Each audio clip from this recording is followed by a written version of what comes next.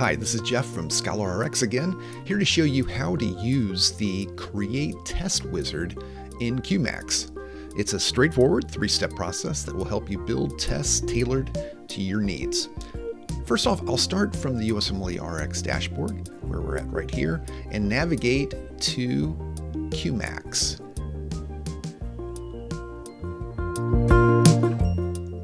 From here, I will choose Create Tests.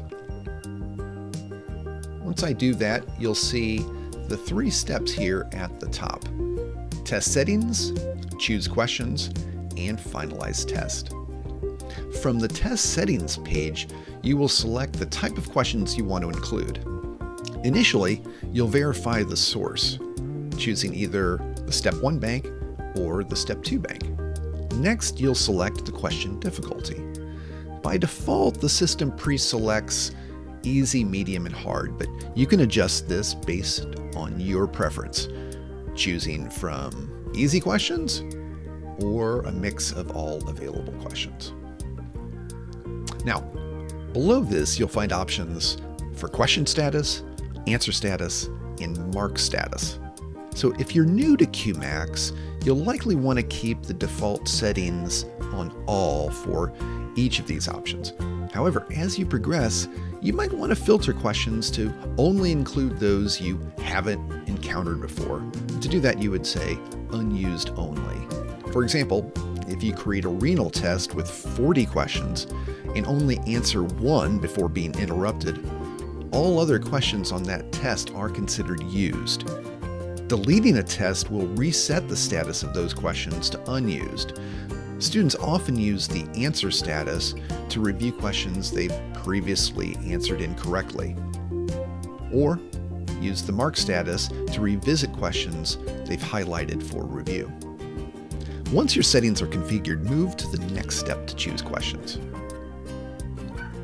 Here you can use the classic method, selecting questions based on disciplines and organ systems, or the newer method, using first aid topics as your guide. Using disciplines and organ systems, you can narrow down your focus, for instance, to specific types of anatomy questions, like cardio or neuro. The system automatically recalculates the number of available questions with each selection.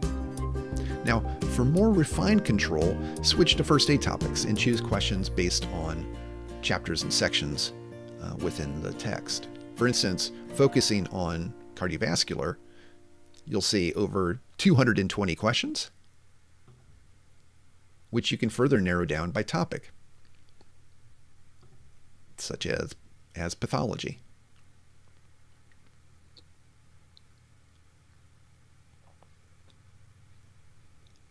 Now, after determining your test contents, proceed to finalize it.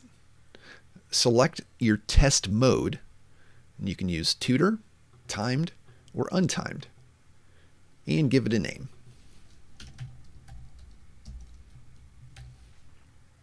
If you don't name it, the system will automatically generate one for you.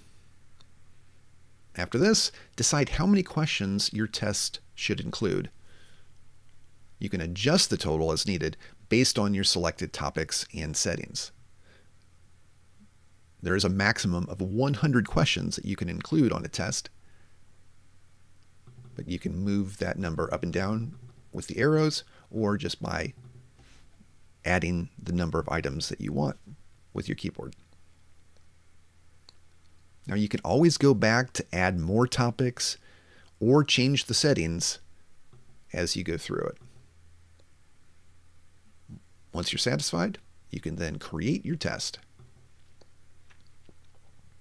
We hope this guide helps you as you begin creating tests in Qmax. If you have questions or feedback, leave a comment below or subscribe to our channel for more content to help you succeed in med school. Thanks for watching.